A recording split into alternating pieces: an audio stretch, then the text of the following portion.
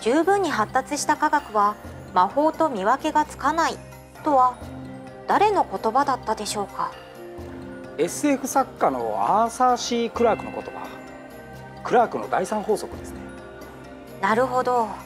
確かに今となっては携帯電話で世界の裏側にいる方々と会話ができてしまうのは私から見ても魔法そのものですわね。ましてや宇宙に進出するまでとなれば。残念ながらまだ有人飛行では月まで行くのが精一杯ですね。地球という小さな星の中で人類は足踏みしています。小さな星、リトルプラネット。銀河の歴史がまた1ページ。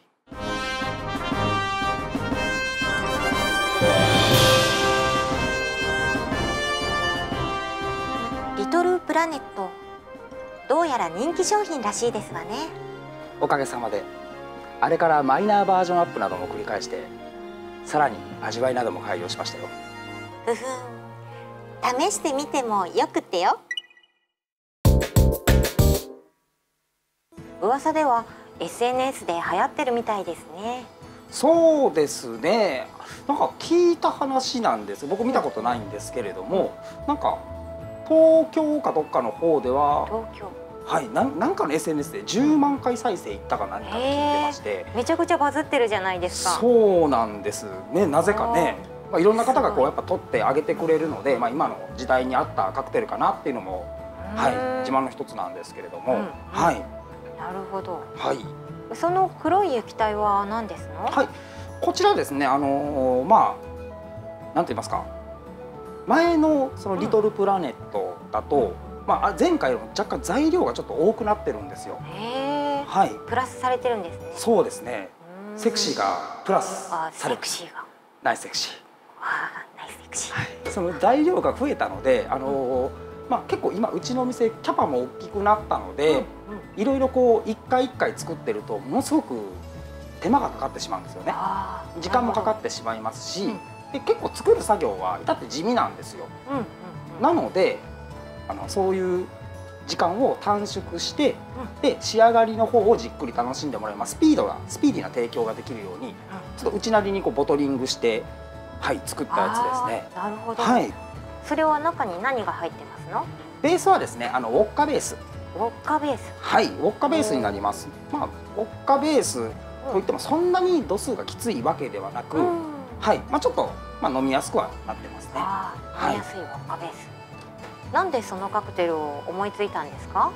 これはですね、一番最初、ちょっとこれボケようかなと思ったんですが、真面目にいきますね。お願いしますわ。お願いしますわ。と、昔バーテンダーの大会とかをずっとこう、見てる時に、皆さんこうカクテルの大会で、夜空をテーマにとか、夜空、はい、星をテーマにとかは結構あったんですよ。でも宇宙をテーマにしたものっていうのが全然なくて、そう思った時に宇宙みたいなのを作れたらなと。素敵ですね。はい。なるほど。そうですね。それをちょっとすごく思ってましたので、その中で試行錯誤して出来上がったものっていうのではありますね。なるほど。大会で生まれたんですね。そうですね。やっぱりそれは優勝したんですか？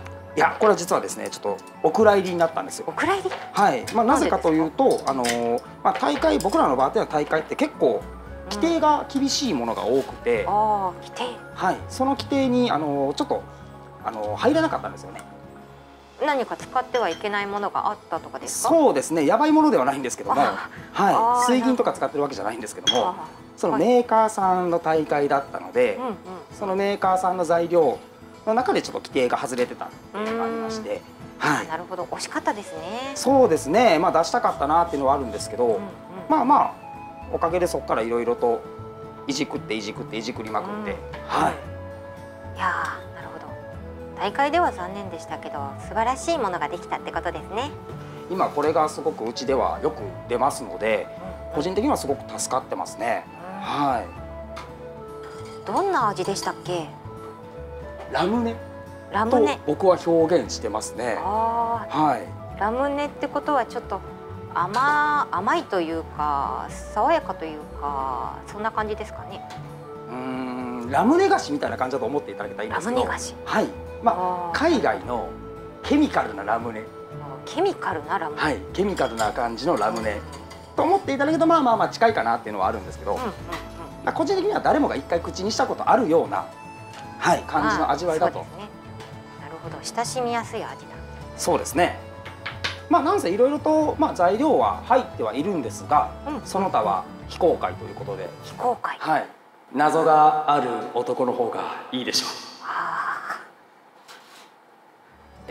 たかしの秘密を入れていきます。秘密が入りましたね。セクシーな秘密をしていきたいと思います。セクシーが入りました。セクシー、ギャラクシー。はい、まずはコースター。はい。個性的なポスターですね。いろいろと、中身は試行錯誤したんですけども、これもいつかはちょっと変えようかなと思ってるんですけど、ではではお待たせいたしました。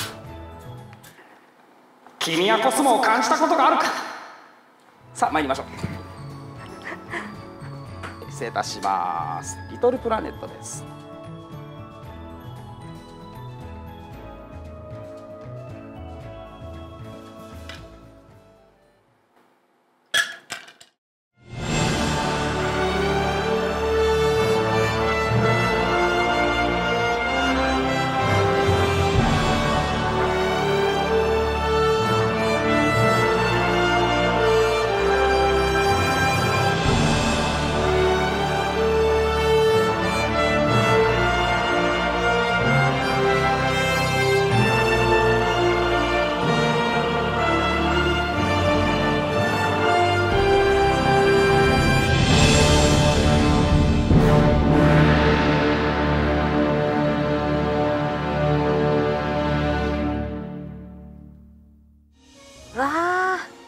なんてユニバースな味です。これは他では味わえない味ですね。そうですね、なかなか多分このタイプのお酒ではないとは思いますね。はい、爽やかだけど思ってるより甘くて、そしてソーダの広がりがすごいですね。そうですね、なんと言いますか、ソーダラムネ感という感じですかね。その爽快感をちょっと前面に出したカクテルではあるんですけれども、はい、やっぱり宇宙っていうテーマってやっぱすごく難しくて、そもそも味の表現がまずできない。はい、想像がつかないですもんね。そうですね。いやーでもすごい、これぞ宇宙な味ですね。ありがとうございます。見た目もすごいけど味もすごい。いやー久しぶりに感動しました。セクシー、ギャラクシー。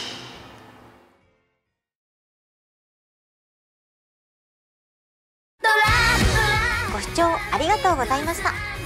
楽しんでいただけたかしら。よかったらいいねしていただけると嬉しいですわ。もちろんチャンネル登録もお忘れなく。あと Twitter もぜひともフォローしてくださいね。動画以外の小ネタや情報などを随時更新しています。では皆様ごきげんようです。こんなはずじゃなかったのに。